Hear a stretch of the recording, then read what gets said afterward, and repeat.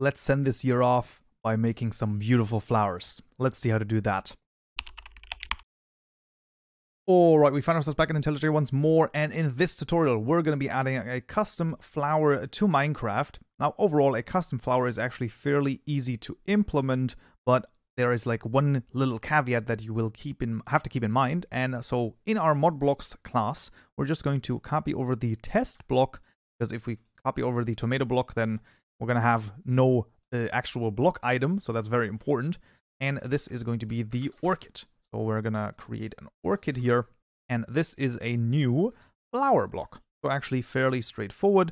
Now it actually requires 3 different parameters. The first one is a mob effect, as you can see. So we're going to say mob effects dot, and let's say, for example, blindness. And then the second parameter is the duration. So let's say 2.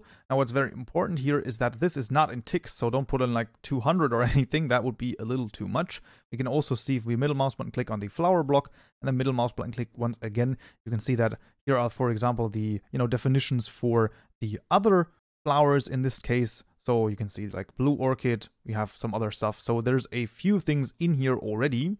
Now this actually is almost all that we need. Now in this case, we actually do not want the metal. Of course, that's ridiculous. We're actually just going to copy the dandelion. So we're just going to say blocks.dandelion.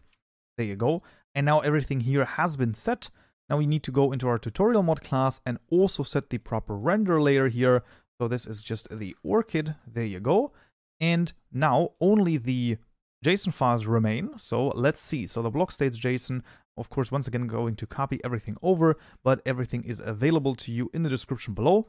GitHub repository or individual gists. And as you can see, this just points to a normal block model, so nothing too crazy. Let's first of all actually add the translation here, just so that we have it. So this is going to be the orchid, and then this is going to be the orchid as well. And then a block model JSON for the orchid as well. There you go. Now this is going to be a little bit different. So this has the cross pattern, and it also has textures cross, but then just points to a normal texture. And what is very interesting here in the item model, we actually point to the block texture as well, because the texture that you have inside of your hand in the inventory is pretty much going to be the same as you have in the world. Just the actual model makes it so that the orchid looks interesting in the world with this cross pattern, and then the actual texture in the inventory is just going to be displayed pretty much normally. Now that's actually all of the things that we need to add, so let's see if it works. Alright, we found ourselves in Minecraft. As you can see, the orchid has been successfully added to the game, and it does look kind of nice if I do say so myself. There you go, there you have it in the hand as well. Right, but that would already be it for this tutorial right here. I hope you found this useful and you learned something new.